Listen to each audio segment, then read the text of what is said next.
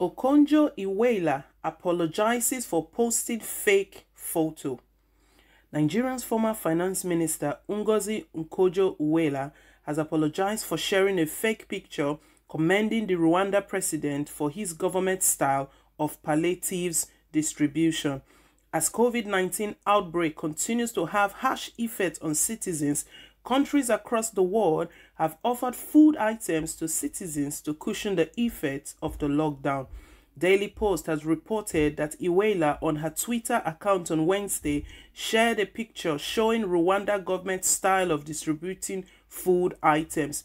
However, Bashir Ahmad, media aides to President Muhammadu Buhari, took to his Twitter page commenting that the picture was not related to Rwanda. Ahmad wrote, "While it's true that the Rwanda government is giving out palliatives, the picture does not originate from the East African country, but from Gambia."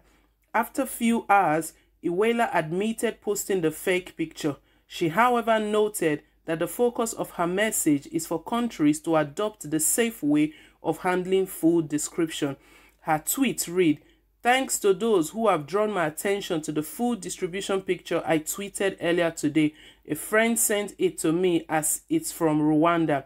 Whether Gambia or Rwanda, the point I want us to focus on is that it's a safe way of handling food distribution." Meanwhile, Buhari's government have been criticized by Nigerians over what they described as uncoordinated sharing of palliatives in the country amid the COVID-19 crisis. So people, this is the news reaching us at the moment. Okonjo-Iwela has apologized for posting fake photos. However, she has stated that her main intention was to show to even Nigerian government how food items and food palliatives should be distributed to citizens.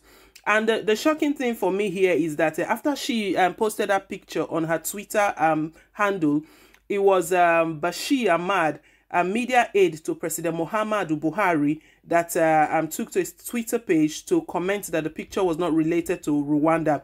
Mr. Ahmad, you don't live in Rwanda, so I wonder how you knew that that was not Rwanda. It was a different country, that it was Gambia. However, and let's leave that aside. She has, however, apologized.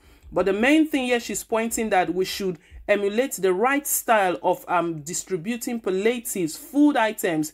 The other day we saw in Lagos where a loaf of bread was being shared to Lagosians. That is disturbing and worrying. You're sharing loaf of bread. I can't understand that. So she was, however, pointing out the right thing, pointing the government in the right direction.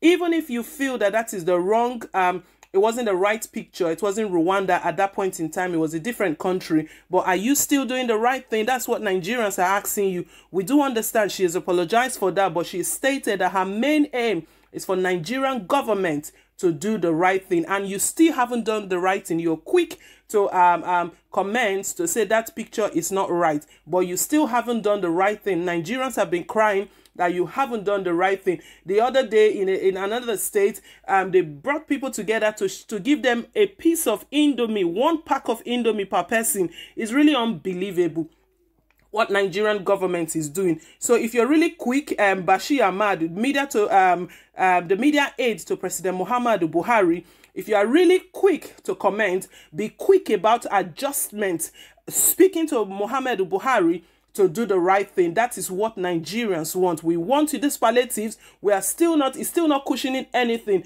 The stay-at-home order is still a pain. People are still suffering. People are still struggling to get ends meet. So do the right thing. Do the right thing. That's what Nigerians are asking for.